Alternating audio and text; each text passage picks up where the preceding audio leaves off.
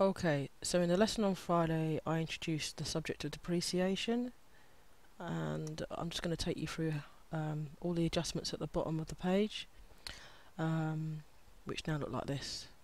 Okay, let's quickly run through these. So if you look at where it says number 2, it says distribution wages owing 398. You got the accrual there, and then rent paid in advance 553. You got a prepayment. Okay, so let's just change this. Distribution wages owing. So we need to find distribution expenses. It will be in there. So we get the 13500, and to it we need to add 398. And that changes to 13898. Okay, let's go back down. Rent paid in advance 553.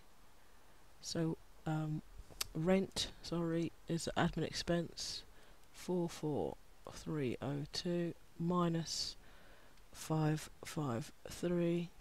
Change it to 43749. Okay, let's go down. Finance costs for the last 6 months are outstanding. So if you listen to my last video, you just ignored it. It says 6 months, and you just calculate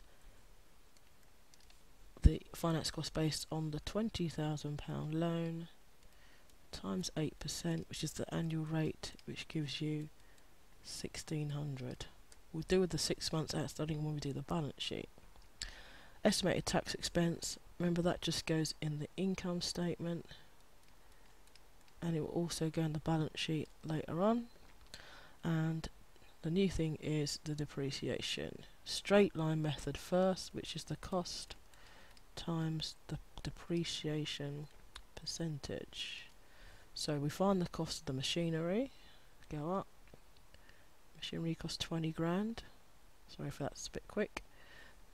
20,000, and the percentage is 20%. And if you work that out, it's £4,000. That goes in the income statement. Okay, vehicles is the reducing balance method, so it's the NBV, net book value, times the depreciation percentage.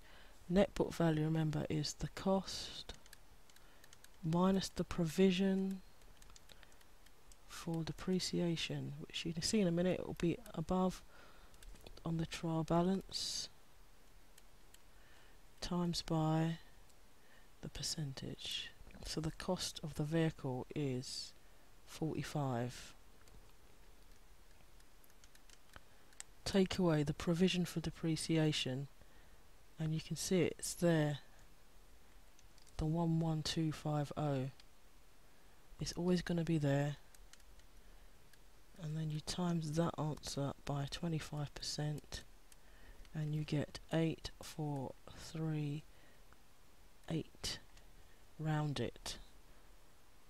At the same time, it might be an idea to update the existing provisions. So if you look up here, key thing to notice, these provisions are both at the 1st of July, which was at the beginning of the actual year.